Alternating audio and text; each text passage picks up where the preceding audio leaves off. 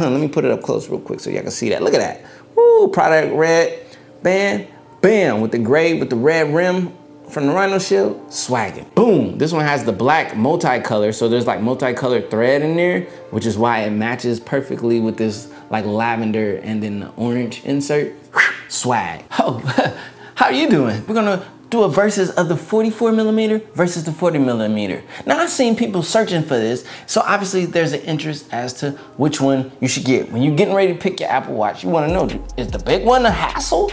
Is it too big, too heavy? Or is the small one more the go for me? Now, my experience is initially I had bought like the gold stainless steel series 4, the big boy, and then I had purchased an aluminum smaller, I guess 40mm, and I compared between those two and I ended up going with the aluminum because I like the lightweight and the small function on my wrist. But then this year I switched it up and I got the bigger size aluminum, and now I'm enjoying the bigger size aluminum version more than I did the smaller size. So I'm gonna tell you why, some of the factors that played into that, why I even chose the smaller one over the bigger one in the past, and why now I went back to the bigger one. Hopefully this helps clarify your decision. There'll be links in the description below to both sizes, whether it's Series 5, Series 4, whatever you wanna go with. And I'll speak a little bit on the advantages of the Series 5 and the always on display. To those of you who wonder if the always on display is great, a gimmick, good, trash. I'm here to tell you, player, which I absolutely 100,000% love and stand behind. So yeah, when I initially first got the stainless steel. This is another thing to consider if you're thinking about weight and sizing and how it's going to play on your wrist. So if you're a person who's not a fan of heavier wrist wear and you tend to like something light, you might be active, you might move a lot, maybe you have a physical working situation, so something lighter would benefit you more. Then you got to consider that when you go to pick your material of your Apple Watch. They're offering stainless steel, they have ceramic and titanium if you got the big boy bag, but the typical two that most people are gonna choose between is the aluminum or the stainless steel. Simple as that. I love the stainless steel. Check it out. Oh wow, that's a nice size. Definitely a bigger, more heftier watch. The look of it, the vibe of it and everything, but there's a couple caveats to it. It's gonna be the weight, and then most of all, it's gonna be that price point. The price just jumps. And when we think about tech, and especially with smartwatches and everything, just anything tech, period, we know that there's an expiration date on it. Let's just be real. Now you can hold on to a lot of Apple products, hold on for years on through. There's a lot of people with Series 1 Apple Watches to this day. That's not really a problem, but for the, technology forward people like myself, I tend to see the newest and latest, and I'm like, I definitely want to get my hands on it and try it out and test it for you guys as well as for myself. You know what I'm saying? Play, I'll keep it a buck. I like the latest and greatest tech. Those are a lot of the factors you have to think about. As I said, the stainless steel has that weight and then it has that price point. The aluminum is far more inexpensive and it's super light. And it's pretty durable, but I know you noticed on both of these smartwatches. So you're probably wondering what this is right here. This is the Rhino Shield crash guard for the Apple Watch. This will work guaranteed on the aluminum versions. There's a Rhino Shield crash guard on them for protection. And then the band that I used, I'll get more into that, is just the Apple, I think they call it the Apple Sport Loop. These are super light. These are the best Apple Watch bands, period. I don't even want to do aftermarket anymore. So shout out to Apple for finally delivering on that. I hated the rubber silicone band that Apple gave us. I don't like silicone, rubbery, plasticky bands. No, but these are A1. I'll talk more on these a little later. So I got this crash guard. So if you're worried about aluminum getting scratched or denting, you grab one of these Rhino Shield crash guards. There's links down in the description. Go get you one, get you some. As you see, there's multiple colors and customizations that you could hook up, lady friendly, male friendly, anybody friendly, because there's any colors and you can do a lot of combinations and build up the smartwatch look that you want, the Apple Watch look that you want. Let's clarify that, player. So aluminum is very price attractive and then it's light. So those are the most important things about it that separate it from the stainless steel. So when you're looking at the sizing, you gotta consider that, the material.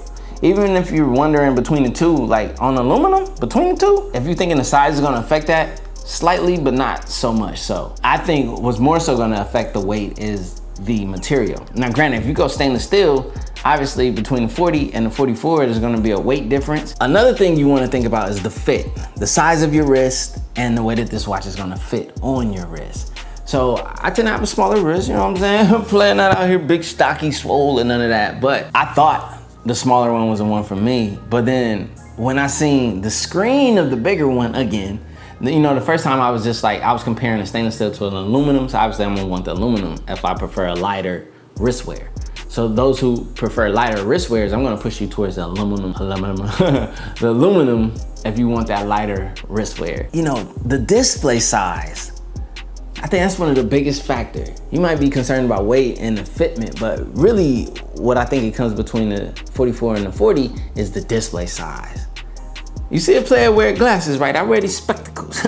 I wear these, I call them see-rights because they help me see right. Display size makes a difference, man. It's a total different experience between the two sizes on your wrist. And I always enjoy bigger screens. Like even when I go with the phone, I was doing all big phones, but now I'm kind of like, the annoyance of the bigger phone is just the carry. You gotta think about your wrist in comparison to the size of the watch, but also that display size matters. So I highly recommend, if you can, go try it on, or order both and send one back, or just order one. If you don't like that one, go back and exchange it for the size that you will like. If you're someone who's in the display size and you like that feeling, that immersion of having a big display and just seeing everything nice, big, bold, bright on these beautiful AMOLED displays, oh my goodness, the Apple Watch looks so great. It's super crisp, super sharp. Sharpest smartwatch out there. Yeah. That was all she wrote. Just the sizing and the vibe, like, cause both of these have the same watch styles on them, as you can see, and yeah, the big boy for sure. So for me, the bigger display became the deciding factor between the two. I don't have to really worry about weight because the biggest deciding factor in weight is the material. And that's the main thing I'm trying to drive home. If you're looking in between these two, consider the material you're looking at, and then consider the display size that you want, because the material determines the weight, the display size determines the experience. And here's the final factor, your wristband. Your wristband is gonna play a big factor into comfort, weight, and just the overall look and vibe of your Apple Watch. Now, I love these Apple Watch sports loops because they're practically weightless. They weigh nothing. These are amazing.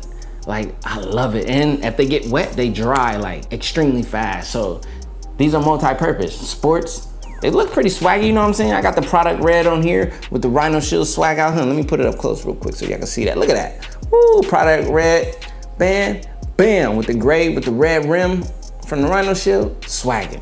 This one, let's get it in. Boom. This one has the black multicolor, so there's like multicolored thread in there, which is why it matches perfectly with this like lavender and then the orange insert. Swag. That's how I swag out my Apple Watches, and that's how I enjoy my Apple Watches. So I go big screen for the experience. I go aluminum because I like the lighter weight wristwear. And then I go with the sport loop because it's just the all-around best Apple Watch band. So links in the description to all of the things that I spoke about. Hopefully I helped you make a decision in between these two. So this is my first Apple Watch purchase, and let's unbox this bad boy. Bam.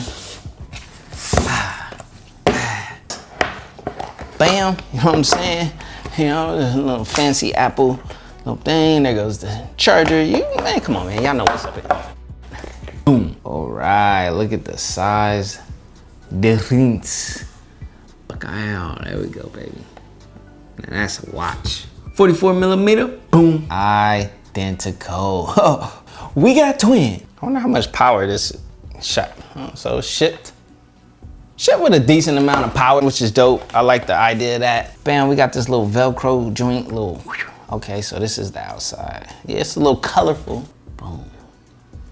And how light this thing is amazing. Like, it feels like there's nothing on my wrist. Like, I actually like this golden swag out here, you know what I mean? It's been months. This is the long-term review, the long-term update about the Apple Watch Series 4. I've been using this thing. This has been my main daily driver overall. Now, I have an array of smartwatches. I'm the smartwatch guru. I love smartwatches. So yes, I have my Samsung Galaxy Watch. I give that play. I have the Galaxy Watch Active and so forth. I'm about to tell you the convenience of an Apple Watch. And the biggest convenience to the Series 5 player,